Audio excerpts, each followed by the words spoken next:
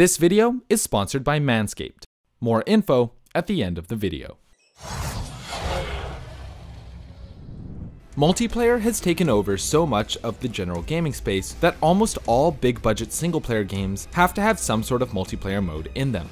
Traditionally, single-player only franchises like Dying Light, Doom, and Metal Gear Solid have found success with their smaller-scale player versus player modes that offer what is akin to an endgame experience to their single-player story. Some single-player series have taken the multiplayer plunge completely and found tremendous success, like in the case of Grand Theft Auto. However, for every success story, there are plenty of examples of games not quite making the cut. The game we are discussing today, Umbrella Corps, is one of them. Now nearly forgotten, the multiplayer entry into the critically acclaimed Resident Evil franchise never quite made it into the mainstream. So what happened, and why was it dead on arrival? This is Umbrella Corps. Despite Resident Evil being missing from the title, Umbrella Corps is still a canonical entry into the famous, primarily single-player, franchise. Resident Evil is a Japanese survival horror series made by Capcom. Most of the earlier games in the series follow a group of characters who battle against the Umbrella Corporation, a pharmaceutical company specializing in researching and developing bioorganic weapons, and who created the T-Virus, a virus that ended up transforming humans into zombies and mutating animals and plants into monsters. The series' earlier games were incredibly successful, with Resident Evil 1, 2, and 4 being the recipients of multiple Game of the Year awards and places on lists of the best video games ever. The series underwent a gameplay reboot with its newest entries, Biohazard and Village, and those have had their own commercial success and impact, pushing the survival horror genre to new heights. The Resident Evil IP has since transcended just video games and has had novels, TV shows, comics, an infamous movie series, and even stage plays. Clearly, it's a strong brand that can work in many different mediums. One of those mediums seems probably more obvious than taking Resident Evil to Broadway: multiplayer games. Even leading up to Umbrella Corps, the series has had its fair share of multiplayer game modes, starting with Resident Evil Outbreak, a co-op game that followed the standard survival horror formula that the mainline games pioneered. Following this, more experiments with co-op gameplay existed in Resident Evil 5, which was able to have its full story mode played entirely with a partner. Even though the game revealed that co-op play was a bit of a detriment to the survival horror atmosphere, there was still room for a more traditional take on multiplayer. Enter Operation Raccoon City, the next notable multiplayer-focused entry in the series.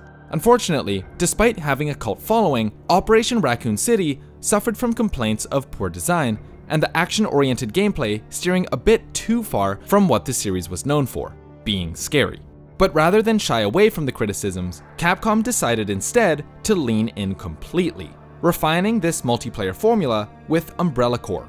Revealed in 2015 and later released in 2016, Umbrella Corps was developed at Capcom's headquarters in Osaka, and the team aimed to make a fast-paced multiplayer experience similar to what was being offered on the current esports market. While this was a departure from what the Resident Evil series was known for, they had made multiplayer games before, so the prospect wasn't completely out of the question. Matches in Umbrella Corps are 3v3 on small maps, forcing players to fight each other fairly frequently. The game sports a hybrid third-person and first-person setup, with the camera being really zoomed in over the character's shoulder, and only zooming out when you take cover at a corner.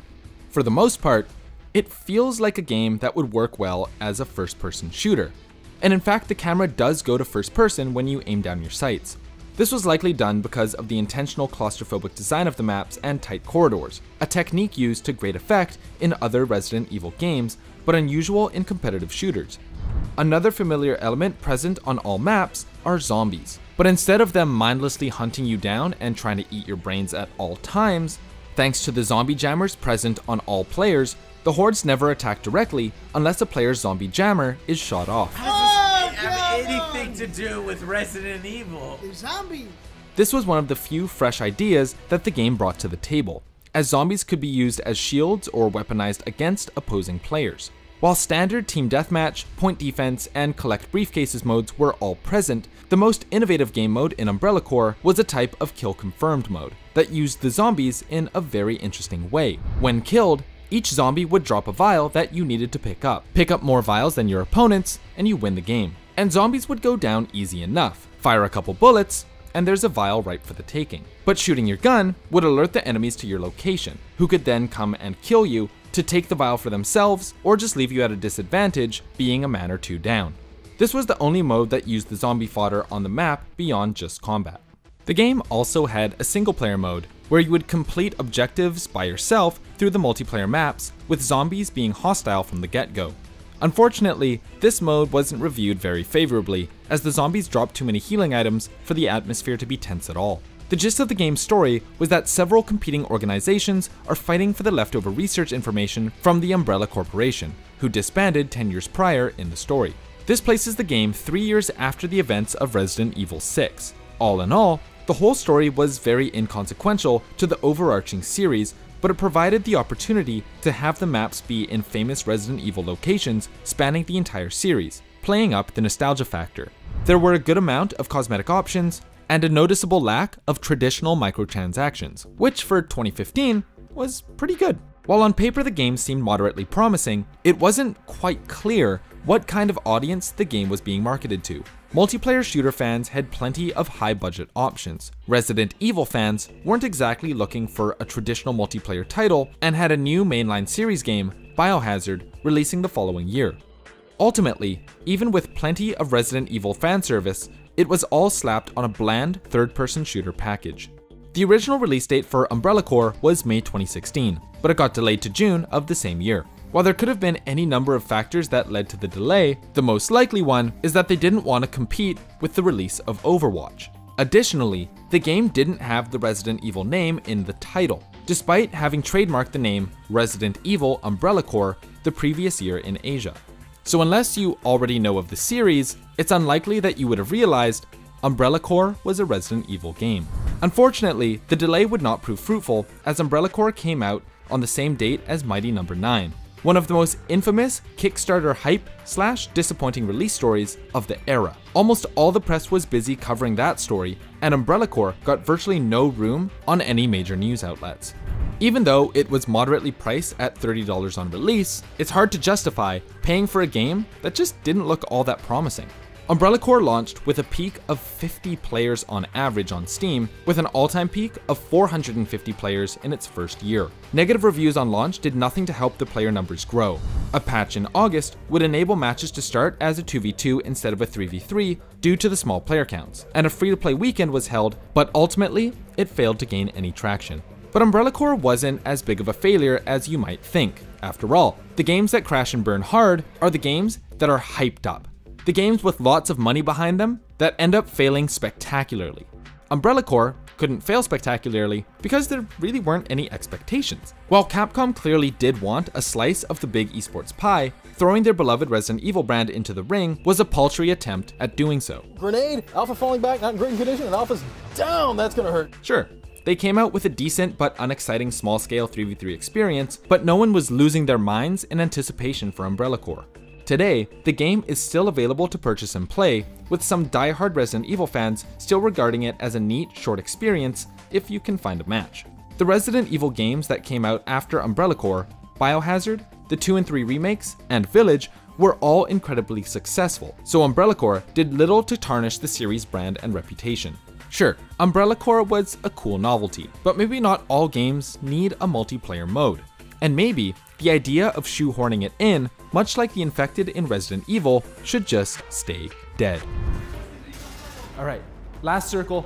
Oh man, where is he? What the? Where was he? Hiding in that bush? We've all been there, killed in the last circle by a dirty camper. But what if I told you this could all have been easily avoided if he just trimmed the bush? Introducing the new Lawnmower 4.0 body trimmer from Manscaped. Manscaped's 4th generation electric waterproof body trimmer with advanced skin-safe technology reduces cuts and nicks in the most sensitive regions of the body, including around the bush. Usable in any weather conditions, the Lawnmower 4.0 features a super smart cordless charger and these little LED lights on the front that let you know how much juice you have left. With 90 minutes of power at full charge, you can take this bad boy on the go and not have to worry about running out of power. Plus, it's got this neat little travel lock feature, so you don't have to worry about the razor going off when you're trying to be stealthy. Go to manscaped.com today and get 20% off and free international shipping, plus 2 free gifts when you use promo code ACTION at checkout. This video is made possible thanks to our wonderful patrons. Massive thank you to everyone on this list, and shout out to Jason B, Brendan, QB, Foxy, Mauve, Pachanas, Sierra, Shampoo, Weeaboo, Spartacus, and Yashichi for being platinum supporters. And an extra special shout out to Steven, Noodles, and Marco for being diamond supporters. Happy New Year! We're glad you're all still here. Check us out on Instagram, linked in the description. If you want to support our channel and get info on unreleased videos, check out our Patreon. If you want to help us out in a different way, leaving a like, subscribing, and hitting the bell to stay up to date is also appreciated. My name is Jonah. Thanks for watching.